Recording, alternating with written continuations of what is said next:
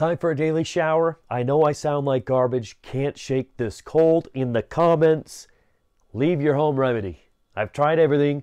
Maybe you're going to write something I haven't tried. It'll help me out. Let's check out the weather though. We got to watch out for the 7th, 8th, and 9th. So Monday, Tuesday, Wednesday, big time impacts. Today's daily shower is shorter based on your feedback. You want me to get to the point? Hopefully I did so today. I'm always taking your feedback and applying it to future videos. Subscribe if you haven't already. If you have, like or comment on today's format. Across the west, and then that storm system will spread out to the east. We'll have more on that coming up. This is a web camera as of midday from Tahoe. You can see in the ski resort area there, very calm.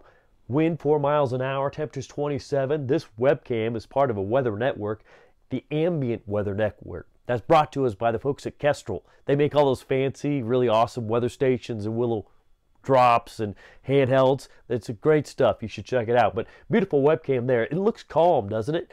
But that's the area of biggest impact to change over the next 24 hours. Look at the winter storm severity index.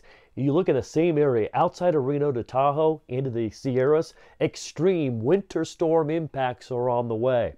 You look toward Elko, toward Salt Lake City, on up to the north, Yellowstone, Billings. We're going to be having moderate to major storm impacts on the way over the coming days. That's part of this winter storm that's going to be moving across the western U.S. In terms of snowfall, look at some of these totals. This is really remarkable. As you look outside of Reno into the Sierras, we're looking at really pushing that gauge all the way up 3 feet plus. 3 feet plus.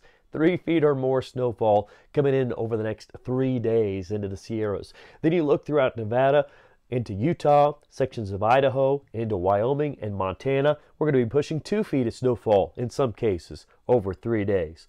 Blowing snow will be a concern in all of these areas, so travel along I-80, I-70, 90, 94. You get the idea. There's going to be impact on the highways due to this winter storm as it moves on through. And then by Thursday, Friday, Saturday, we're going to be looking at potential ice storm impacts with snowfall as the storm races off to the east.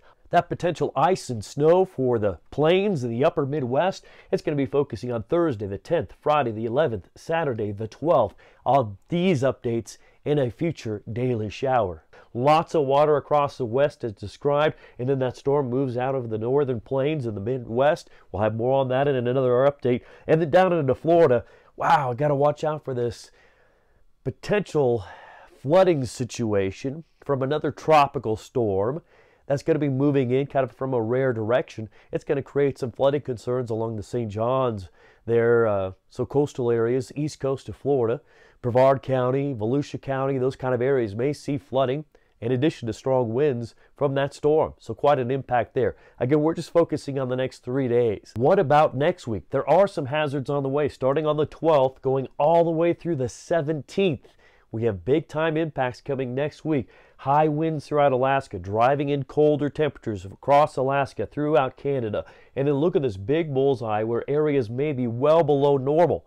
And most of that's going to focus on the 12th to 17th, a little bit earlier than that as you work up toward Canada. But watching out for that bullseye of cold for the country next week. Potential winter storm impacts with that cold. And this is part of the same outlook for November that I discussed in a previous video. For now, that's today's daily shower. I'm going to save my voice. I'm going to pop down to the comments, see if you have any home remedies I should try. Until the next time, Matt Makins here. That's your daily shower.